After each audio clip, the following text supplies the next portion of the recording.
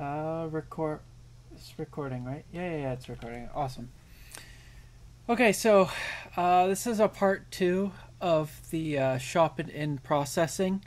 After testing it, I realized it wasn't working, so I've done a quick shop fix on the code.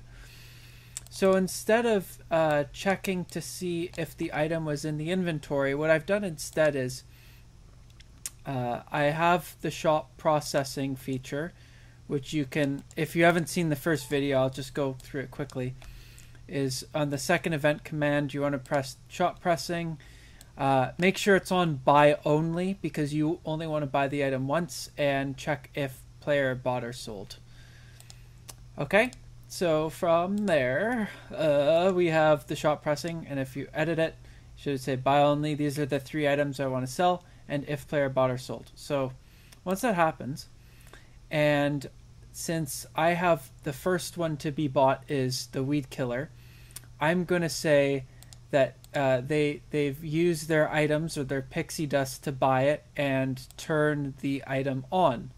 And when it's on, we make a second shop processing feature that says now only the dynamiter and the masking tape can be bought instead of all 3.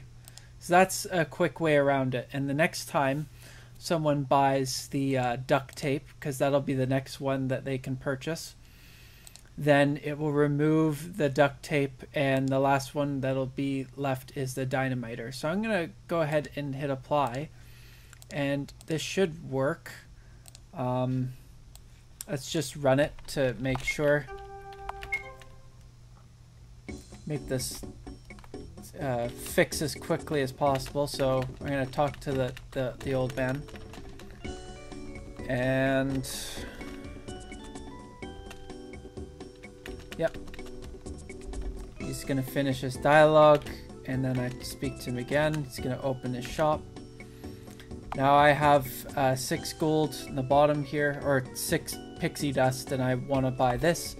Once I do, it'll be gone after I exit. So I've done that, exit, and if I ask again, there you go. There's only the 2 left, because it realizes that the switch is on and it's already been bought, and it's going to remove it from the list. So that's how you build a shop that has rare or singular items. I hope that helps, and I will link the original and the quick fix together. Alright, see you later. Goodbye.